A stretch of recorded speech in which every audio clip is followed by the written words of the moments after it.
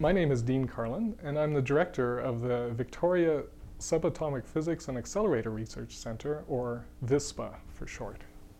VISPA brings together faculty, researchers, and students who work on understanding the fundamental particles of the universe and the forces that govern their behavior. So in the field of particle physics, there's three general areas of specialization. First of all, accelerator physicists build machines that prepare the particles to be studied.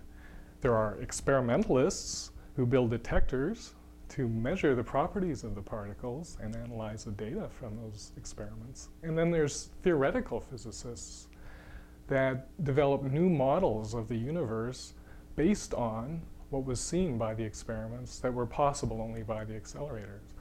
So VISPA have experts in all three areas, in accelerator, experimental, and theoretical particle physics. And that makes VISPA a very strong research center, and the opportunities for training of students is second to none.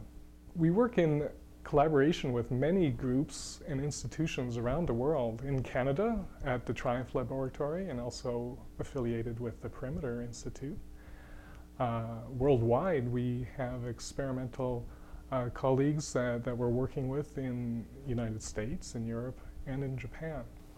We try to understand the universe at a very basic and fundamental level to build up an entire model of the universe, to understand how the universe came into being, how it's developed until the present day, and where is it going in the future.